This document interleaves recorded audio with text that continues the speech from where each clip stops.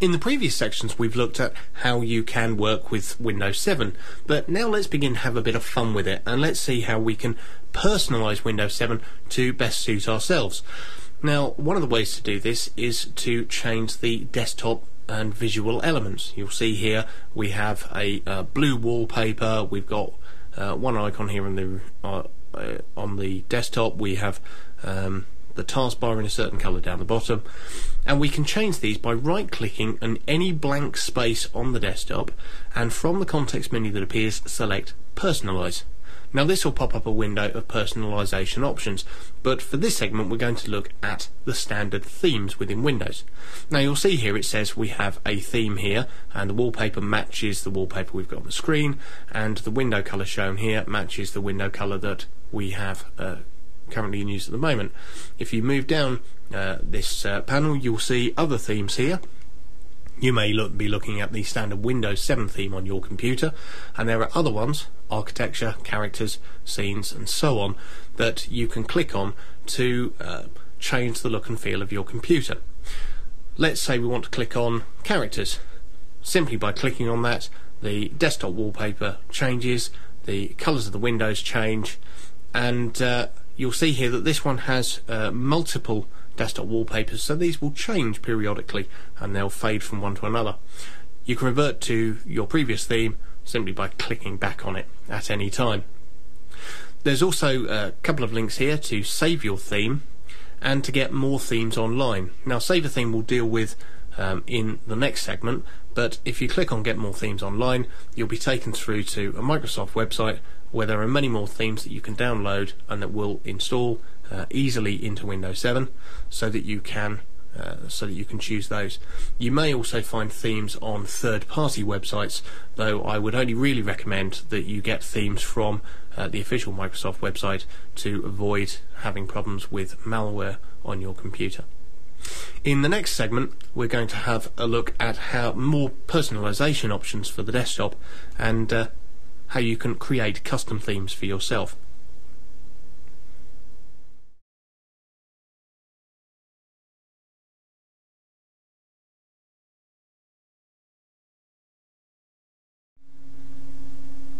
Now that we've had a look at how we apply a standard theme in Windows 7, let's have a look at how we can modify one. Right click anywhere in a blank space on your desktop and a context menu will appear again where you can select the Personalise option. Here is where you have access to your themes. Now we have our unsaved theme here, and there are various other themes that come with Windows, and you can get more themes online by clicking this link here.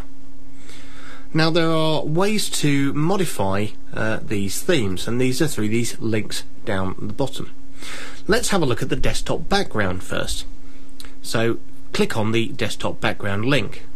Now by default it'll take us to the folder where our current desktop backgrounds are located, but here there is a picture location drop down. We can select standard Windows desktop backgrounds or our pictures library. Now by default you'll see that all of the images inside a folder are selected, and down the bottom here there's options for how the images are supposed to be displayed on the screen and when the image changes. Here it's set to every 10 seconds and set to shuffle, and you can see here the desktop wallpaper is changing every 10 seconds with a different picture. Now we're looking here in the pictures library at the sample files that have been included for these exercises, and we'll have a look here. If we roll over the mouse over these images, a tooltip will appear showing us the names of these files and more information about them. Now we want these Arizona 1 to Arizona 10 files, so if we just click on one, then immediately that desktop background will change to that one. But we can also tick other wallpapers so that we have all 10 of these Arizona wallpapers here. Now these 10 are selected, only those 10, and we can change how often the picture changes, we can change the position of it, and you have select all and clear all buttons up here as well. Don't forget, you also have a browse button, so you can use wallpapers from any location on your computer, though I wouldn't recommend choosing an external hard drive that may be unplugged. So save changes when you're happy and you want to change the desktop wallpaper permanently, or press cancel to return to the wallpaper as it was before. And you can see press cancel and we immediately revert. Now if we click on the window color link down the bottom here, we can see that here we can control the color of the glass effect in Windows here. Now you see the glass effect at the top of this window, and if we click on some of these other options, you can see that glass changing color. There's also a color intensity slider here, so that you can change the intensity of the color, and it's really very, very customizable.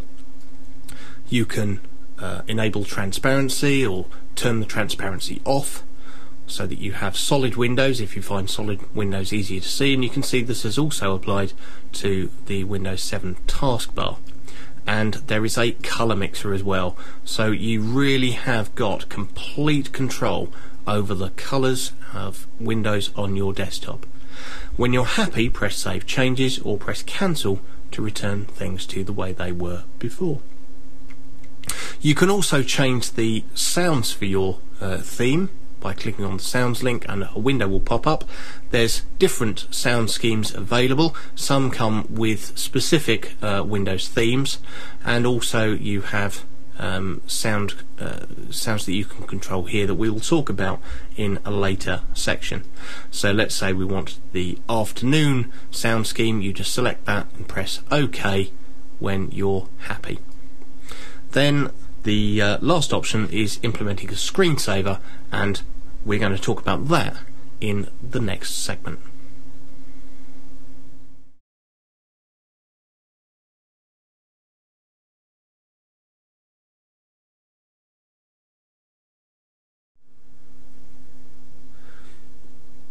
Now that we've looked at themes, let's look at screensavers in Windows 7. Now, many people get screensavers and desktop wallpapers confused. Here we can see the desktop wallpaper in the background. A screensaver is an animation that appears over that desktop wallpaper in order to prevent burn-in on your monitor. It was designed for old cathode ray tube CRT monitors to prevent phosphor burn-in on the screen and the image being physically burnt onto the glass. You'll see here in the personalization options in the bottom right the screensaver options. Now here there are plenty of screensavers. Now we can see here that no screensaver is set by default. Now when might you not want to have a screensaver? Well, if you have an LCD or an LED flat panel screen, then you don't get this phosphor burning. And if you set up a screensaver, then you could find yourself in a situation where your computer display is just on for longer and it's using more electricity. We'll look in a future section at the power options and about putting your computer monitor on standby. But if you do want a screensaver, there are plenty here. You can choose which one you want. Let's say we want bubbles, and it'll give you an example of bubbles. You can preview this by pressing the preview button if you want, and you'll see this screensaver operating. Some screensavers will have settings, and you'll see a settings button here in the middle, and some screensavers won't have additional settings. Here we can preview another screensaver, and you can see here. And to exit the preview, just move your mouse. You can change how many minutes the computer display will be on until the screensaver kicks in, and you can also ask Windows 7 to return you to the logon screen when you move the mouse and want to start using it again. Here are settings for power management, and as I said, we'll look at those in the next section. So press OK when you're happy with your screensaver. In the next segment, we're going to look at how you get more or less information on your display.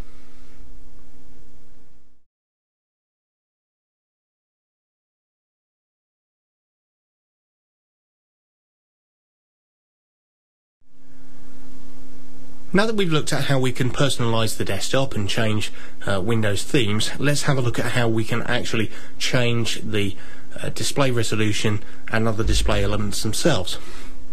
If you right click in any blank space on the Windows 7 desktop, you'll bring up a context menu and can select screen resolution from this menu.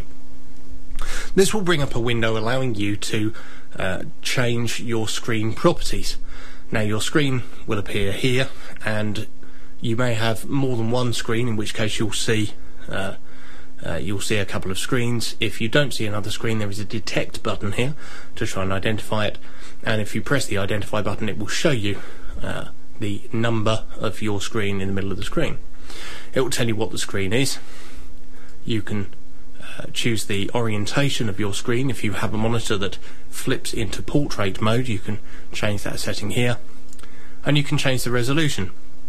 Now at the moment we can see this resolution is set to 1280 by 720.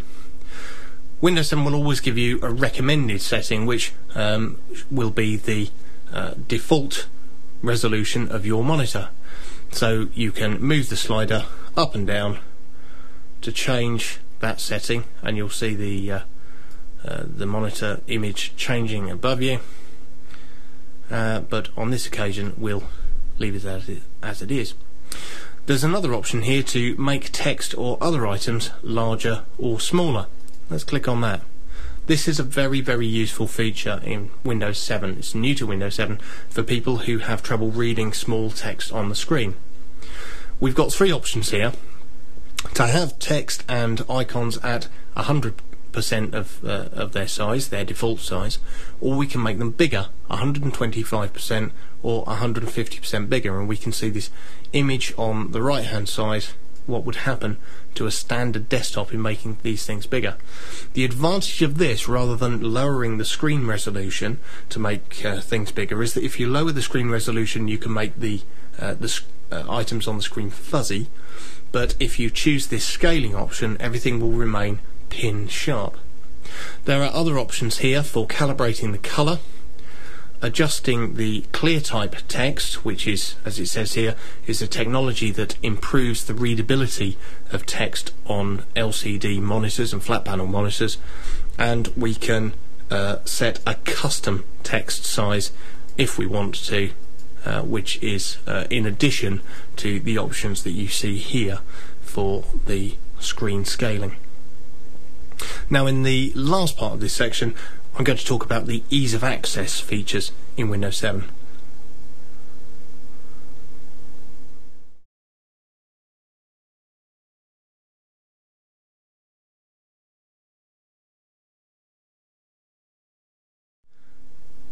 Now in the previous segment I talked about how you can scale your display to make things and text easier to see and easier to read on the screen, but there are so many other things you can do to make Windows 7 accessible.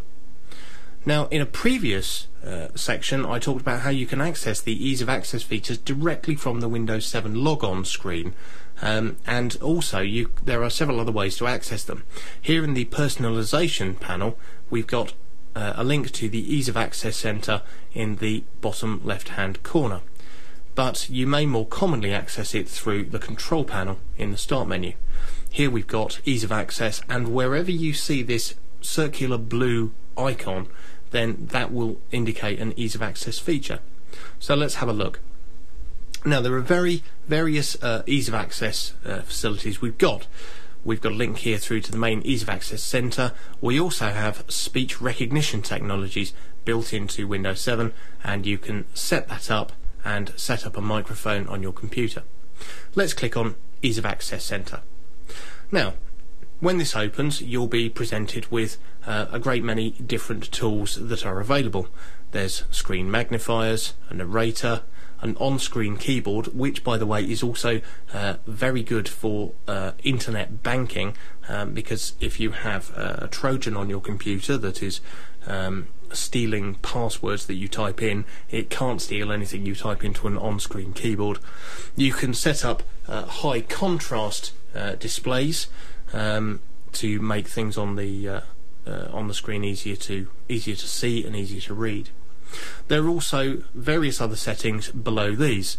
You can optimize the operating system for blind people so that it can be used without a display.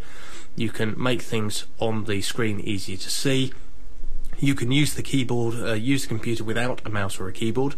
You can make the mouse easier to use, make the keyboard easier to use text and visual alternatives for sounds, and make it easier to read and type on your computer. There are a whole host of ease of access features and facilities built into Windows 7, and they really are superb. I can't recommend them highly enough. So that's all it for this section. In the next section we're going to start looking at Windows 7 system settings, what you can change, what you should change, and how you can optimize Windows 7 so it works best for you.